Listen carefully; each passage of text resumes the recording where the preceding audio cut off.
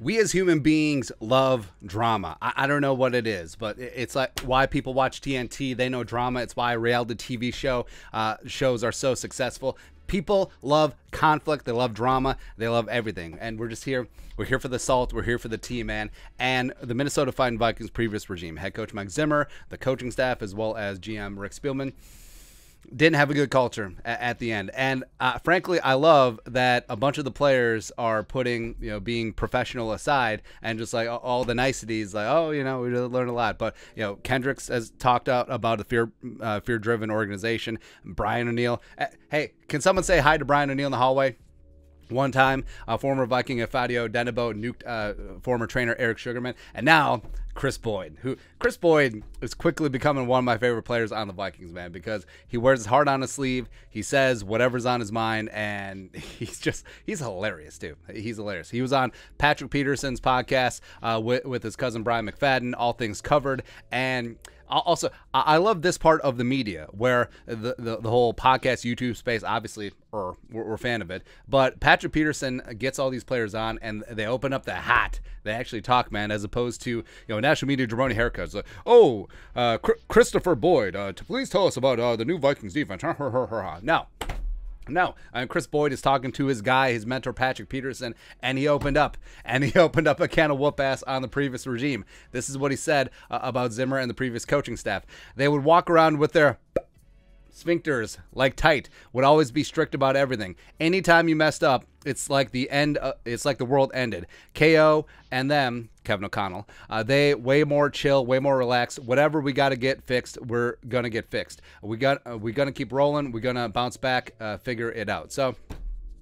Obviously, he's talking about where, yes, there is a place for strict coaching. There is a place for high standards. There is a place for accountability, but you got to be able to read the room. Like if you have players that their confidence is just going to be shredded, like every single time something minute goes wrong. And guess what?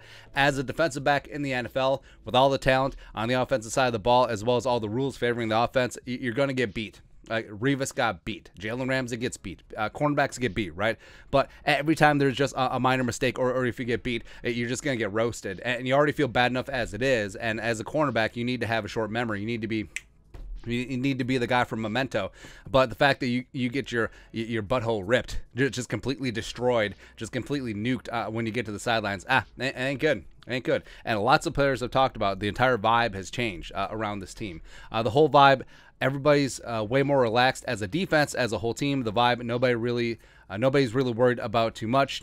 We really there to enjoy football and learn and just be the best us. And that's Kris Boyd on the All Things Covered podcast. And that's exactly it. Where, hey, it's like you don't have to walk around on eggshells and pins and needles like, oh, if I mess up, I'm going to get benched and then I'm going to get cut and then what am I going to do to feed my family? No, it's like, hey, ish happens. Guess what? Everything is not going to be perfect in a football game. You're not going to win 100-0. Every single play is not going to be perfect. But guess what? If small things happen, ish happens, and we're going to pick each other up and we'll move on to the next one. We'll use it as a learning opportunity. We'll get better and we won't make the same mistake again, or at least we'll try not to, right? That is what the attitude should be, as opposed to this complete petty tyrant thing. It was like, hey, if you make a mistake, you're getting benched, you're getting yelled at, you're getting embarrassed on national television. And you got to think, too, some of the cornerbacks that have gone through, even though Zimmer said that he could find cover 2 corners down at the 7-Eleven, even though, read the room, like, where's the where's the closest 7-Eleven here in the Midwest?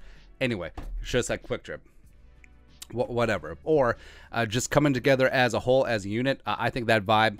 And that's something that I do love and respect the most about Kevin O'Connell and Kwesi Adofo-Mensah and the coaching staff so far this year. It's like everyone just seems like they're having fun.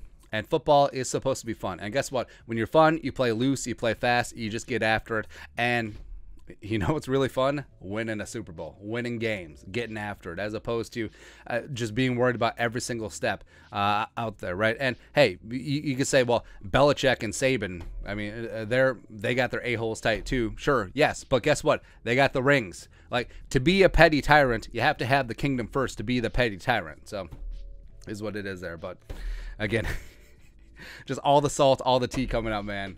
It's just fantastic. I love Kris Boyd. But that's it. Your thoughts are our thoughts. Kris Boyd nukes the previous Vikings coaching staff. Let us know in the comment section below. Subscribe for daily Vikings takes. Want to support the work? Put a little something in the Venmo. But till next time, Skol, production value.